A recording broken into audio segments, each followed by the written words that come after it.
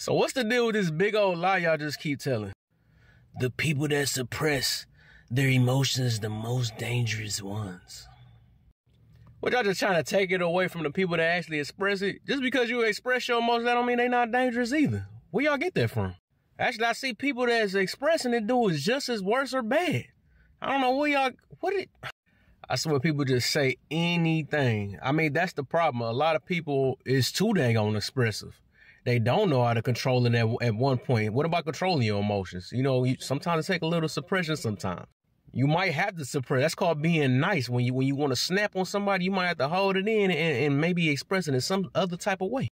And I tell people that just because you expressing it don't mean you still not compressing something. I don't get where y'all get that from. You got to deal with whatever issues you got going on or whatever stress you got going on in your life. Just another thing is that I believe a lot of people is still expressing it. We are human. We just express it many of different ways. Some be extreme. Some be, maybe you just can't recognize it.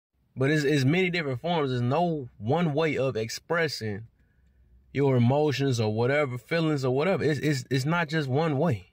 So y'all stop telling these lies talking about if you compress it, they're gonna bust. I see people bust while expressing it. Quit it.